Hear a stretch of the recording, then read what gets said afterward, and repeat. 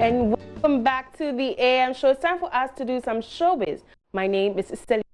Well, I still miss Shatta Wale, but we still have to fix our relationships as individuals. That is according to award-winning rapper and artist of the decade, Sarkodie. There are concerns that the two have fallen out, a situation which culminated in Sarkodie's release of his diss track to Shatta Wale, Advice, in 2018. While speaking to George Quay on Showbiz A to Z, he revealed that a lot of behind-the-scene admonition had been going on between the two, but all of that appear not to have yielded any result.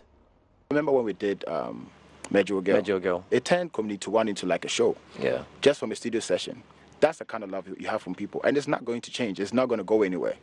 You know, so that has been my issue. So when I call him and he does something, there are things that I speak to you about I don't sit on radio and say. Did they know that I was the one telling you guys to go and talk to no, they didn't. Every artist no, they didn't. Prior to VGMA? No, yes, it's behind the scenes stuff that we need to do. Yeah. So I keep telling him, in Kofodo, people love you and it will never go away.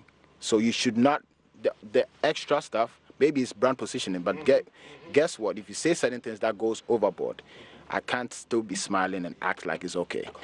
So that is when the advice bit came in. So it came purposely just because we've been talking about this back and forth, but when we have the conversation, the next morning I'll hear something else. So we just had to move from that, past that. But it will never go away for what I feel for Shatta Wale. Until we straighten that side, because I still miss him to today. My wife will tell you. Say there are certain things I see because when I talk to Wale, we don't even talk about music. Best your phone so I could say baby. And those things I still miss. But we need to straighten our relationship as people moving forward. Well, that's all we have for you on Showbiz. Absolutely, and it's fascinating stuff there. I listened to Sarkodie's interview. That was great. By the way, just quickly before we go, we have to say a quick congratulations to Charlotte Osei. She's been appointed by the UN to oversee elections in Afghanistan. Very high profile, very big and important job there. Also, happy birthday to Hassan Tampuli of the NPA. You're looking nice and purple. Thank you. You're looking nice too. Oh, yes, yeah, we're matching.